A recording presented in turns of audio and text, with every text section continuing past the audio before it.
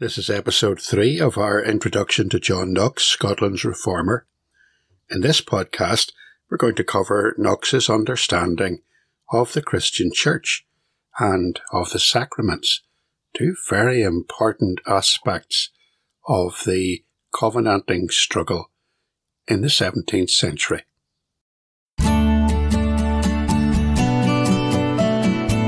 Book of the Month. Follow the link to buy your copy. During the months of July and August, we'll be looking at John Knox, Scotland's reformer.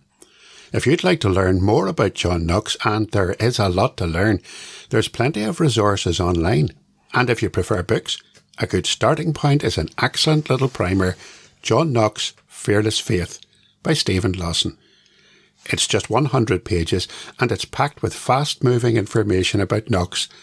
And there's a link to buy the book on www.semper-reformata.com throughout July and August. Just follow the link in the episode notes. The book costs just £5.49.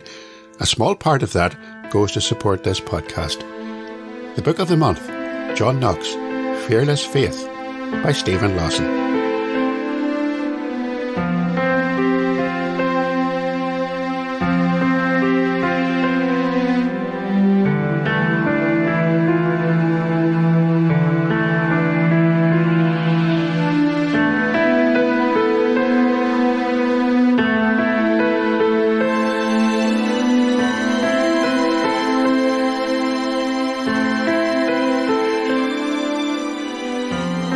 Let's look at Knox's doctrine of the Church.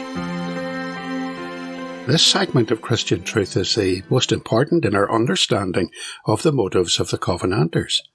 And in Knox's teaching and in the Scots Confession, we see the seeds of the doctrine that was more fully elaborated upon by Samuel Rutherford, a doctrine which would bring the sword to Scotland and cause those who despise the Reformed position to spill the blood of her martyrs. The Church, of course, is divided into the Church that we can see and the Church that God can see. The Church invisible is the Church that only God sees. The Lord knows who are His. The Scottish view on the invisible Church was similar to that of any other group of Reformed churches. The visible Church was the same Church as the invisible Church, except that to God it was seen in its entirety. He saw His Church complete as one Church, comprised of believers from every age, including those in the ages still to come. Of this Church, Christ was enthroned as head and king, and His subjects in His kingdom were bound to uphold His laws and do His bidding. The visible Church, on the other hand, was the outward expression of the invisible Church, and Christ was still the head of His Church, even if it was confined to one place and comprised of only those who were alive at that time. No other king could sit on Christ's throne, and no one else could usurp Christ's authority in His Church. There was a definite distinction to be made between the kingdom of man and the kingdom of God. The citizens of the kingdom avowed the headship of their sovereign. They acknowledged His authority. They accepted His word as the regulative authority in matters of doctrine and worship and discipline and government. They obeyed their king, and that obedience took precedence over obedience to any earthly king. Luther had believed in the doctrine of the godly prince, whose task and responsibility it was to reform the Church. Only the lawfully ordained authorities could carry out that task. But Scotland had no such prince, and the Church had no such doctrine. An ungodly king, or for that matter even a godly one, had in the Presbyterian mind no right to rule in Christ's kingdom. So 6 basic rules governed Knox's attitude to church and state. Firstly, in a conflict between the law of the state and God's law, then God's law must prevail. Secondly, the state is obligated to protect true religion. The Mass was banned by the reformed state of Scotland. Knox said in a letter to Queen Mary, "One Mass is more fearful to me than if 10,000 enemies were landed in any part of the realm." And that's despite the fact that the king was allowed no more say in the governance of the church than any other layperson. 3. Knox believed in the right of armed resistance. Although the sword should not be the first weapon of choice for Christians, he had no qualms about resisting princes or rulers if they exceeded their bounds. I suppose this has an interesting bearing on contemporary issues here in Northern Ireland and in the United Kingdom. How far can a person go in resisting the state when the state takes decisions which are unbiblical and which restrict our ancient freedoms to worship? 4. Knox did not deny the right of the monarch to exist. He remarked that he would just as well live under Queen Mary as under Nero. His allegiance to the state was on the condition that the monarch did not stain his or her hands with the blood of the saints of God. 5.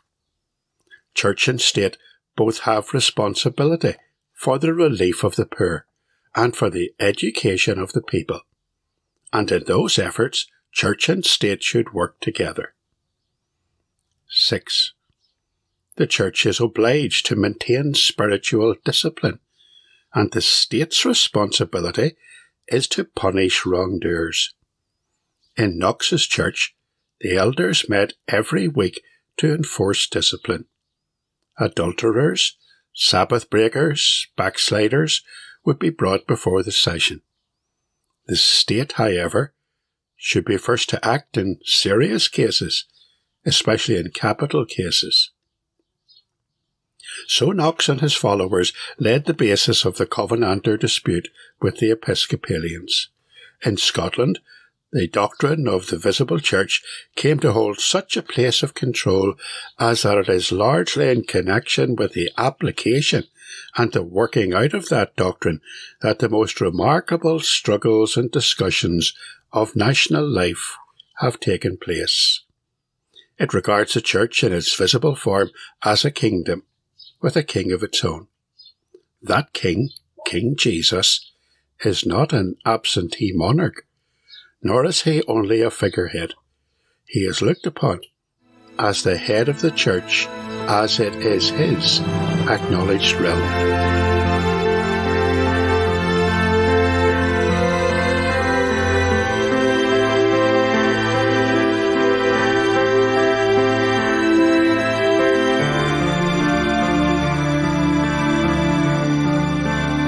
Knowing the doctrine of the Church requires also that we should know something about the Reformed view on the sacraments. There was, of course, a wide divergence of opinion among the Reformers regarding the nature of the sacraments and the way that they work. All of them had left behind the beliefs of Rome. But to what extent? The belief of the Roman Church, in brief, was that the bread and wine at the pronouncement of the priest became the actual body and blood of the Lord Jesus Christ, and was sacrificed as the communicants took the bread and wine.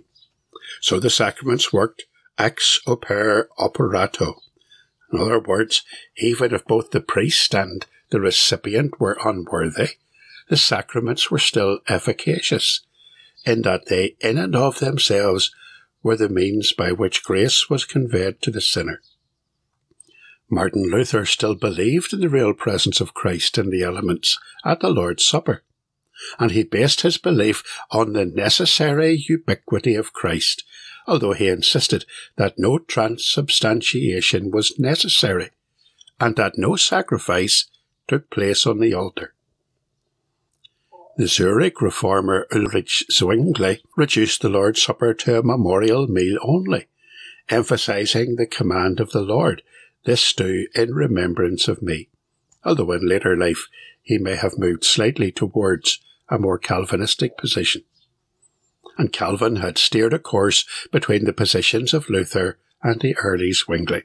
He had argued that the person of Christ was received not in the bread and wine, but with the bread and wine, and that the efficacy of the sacrament was restricted to those who were Christian believers, in that they enjoyed the presence of God by faith around the Lord's table.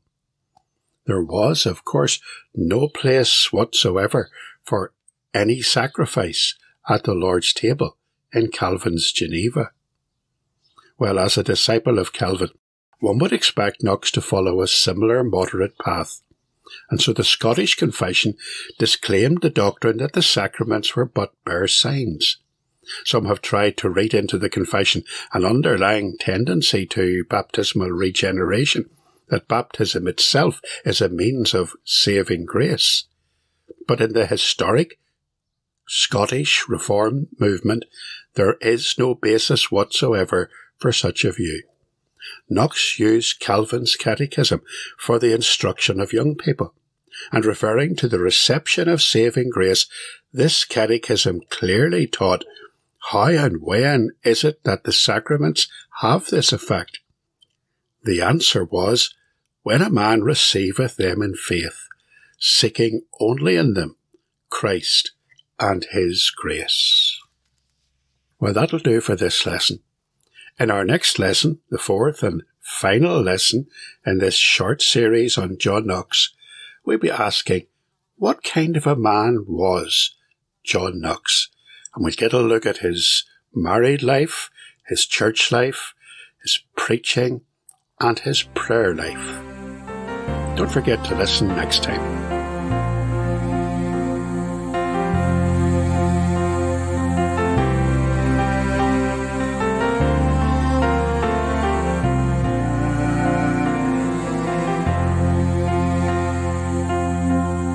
Thank you for listening. If you've enjoyed this episode of the podcast, please help to make it better known by opening the podcast app on your phone or mobile device. Then, search for the Semper Reformata podcast. Subscribe and give it a 5-star rating. See you next time.